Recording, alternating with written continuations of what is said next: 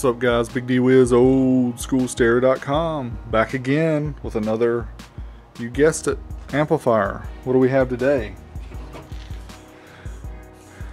This is an old school Soundstream Reference 500 from approximately 1993.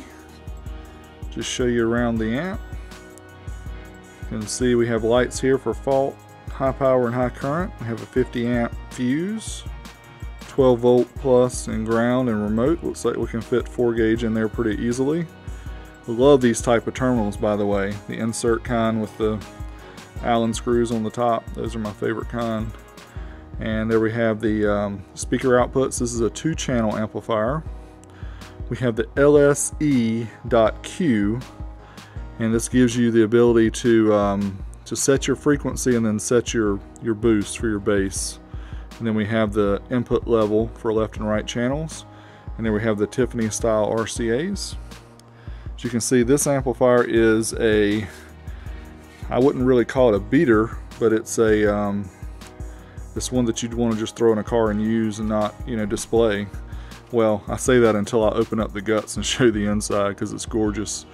It's got some scratches and nicks. I had this actually donated to me, partially donated.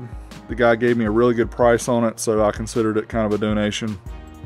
So anyway, give me just a second. I'll pop the bottom panel off and we'll check out the guts.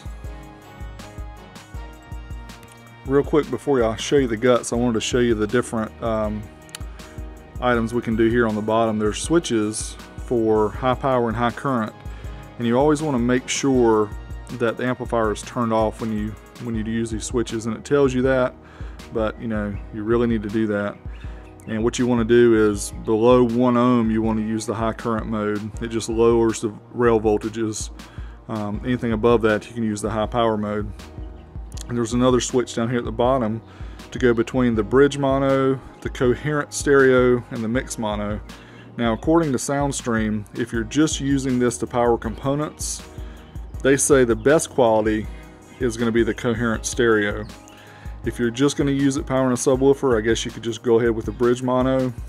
If you're going to do a tri-mode deal, which would be kind of cool with an amp like this since it's so powerful, is switch it all the way to the right, which is where I have it right now, for the mix mono. So that way you could power your satellites and your subwoofer. And what it does is just really inverts one of the channels.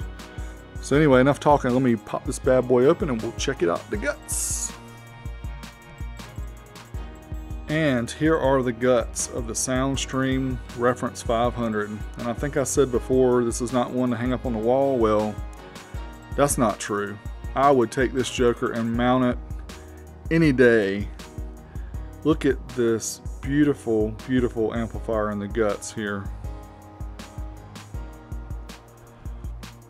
This is some masterful engineering right here, folks.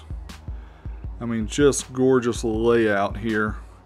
The thing that really gets me with the Soundstream amps is how they do the outputs.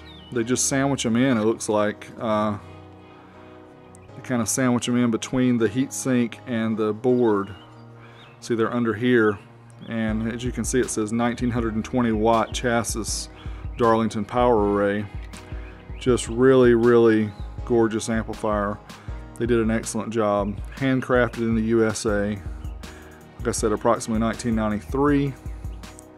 Just gorgeous. I mean, this is amplifier art right here, folks. I mean, this is what it's all about.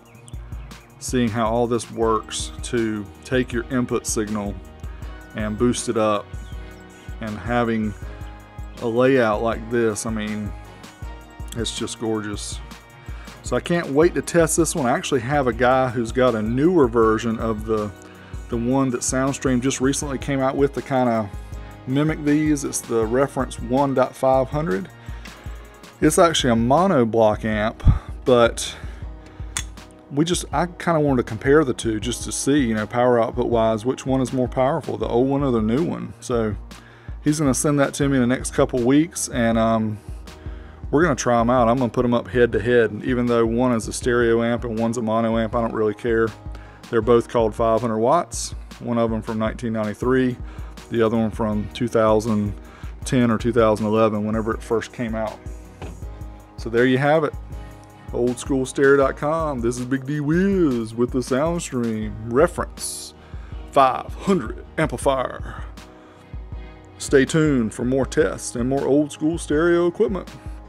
This is Big D Wiz. I'm out of here.